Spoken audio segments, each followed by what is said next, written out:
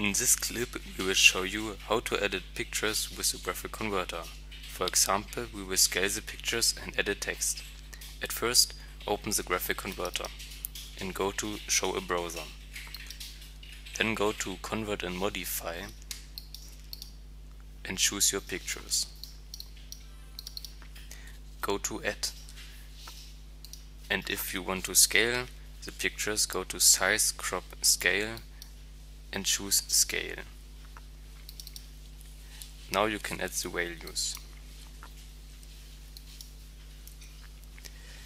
If you want to edit text, you go to Drawings and Insert Text.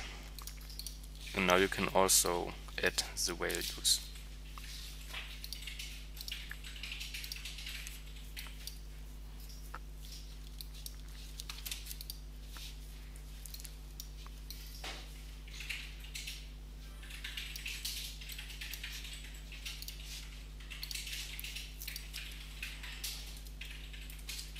Then click on Add and make a check at Use Batch, mark your pictures and click Go. And now you're ready.